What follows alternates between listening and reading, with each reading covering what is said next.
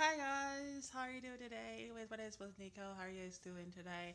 I am doing anime review on Kiss Him Not Me. Now, I didn't know what I was expecting when I was getting into this, but basically, is known as Watashi ga Moto Donosa. Maybe I pronounced that wrong. Basically, what it really means is, so what's the point of me getting popular? Is a Japanese romantic comedy shoujo manga series written and illustrated by Jungle, and it's illustrated by Kona Shah since 2013 on the Bitsuru Friend magazine. 12 volumes completing the chapters have been released so far, and it's published online in English by Crunchyroll, and the box will be published by Consuela USA. And there's also an audio drama was released on the first chapter in January 13th, 2015, and anime adaptation by Brains Base aired in Japan in between October and December 2016. The manga has won Best Shoujo Magazine at the 40 Koshada Manga Awards, and I really love this a lot. The main prognosis is a very chunky female named Kae Serenuum, and she's very, very lovely, honestly, and she loves shipping male, not male, well, yes, male characters together, or like watching yaoi or reading about yaoi and love to fantasize and ship between her classmates and stuff like that. And like, I liked her because she is very, very chunky. She's a big girl, and I was like, finally, a big girl that's representing us big girls.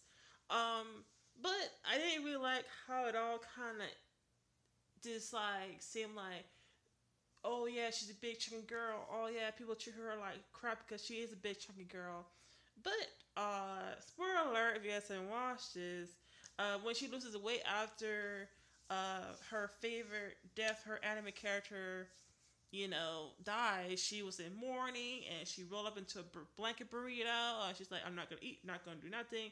And when she finally came in her room because of her brother, she becomes attractive, meaning as an attractive means she's skinny and she's attractive, and she becomes the object of obsession over for like pretty much the whole school, and it's like maybe four people in the running to become her boyfriend. Um, she loves otaku hobbies, and she's unsure about to deal with the attention that she gets from the boys because it's like her first time getting attention from any guy besides like one guy, which is like really nice to her. And I am rooting for him so much. They're like these boys, and they're like very different. But I'm trying to see. His name is Asuma Mitsusu.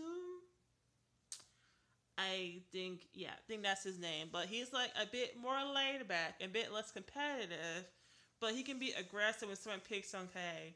He's very open minded and doesn't seem to notice or mind any of Kay's otaku eccentrics. And I'm rooting for him so much. I am rooting for him a lot because he was the only one that knows her before and after she lost weight. He does not treat her any different. He treats her as a human being, and he deals with her very nerdy and a wild behavior about her otaku. Like, that's awesome. So that's the one that I'm rooting for. I hope that he wins. I mean, he should win because like he's not like a person affected by weight. She can gain weight, she can lose the weight, and it doesn't matter to him. Like he loves her for her. You know what I'm saying? So I'm just like number one in my heart.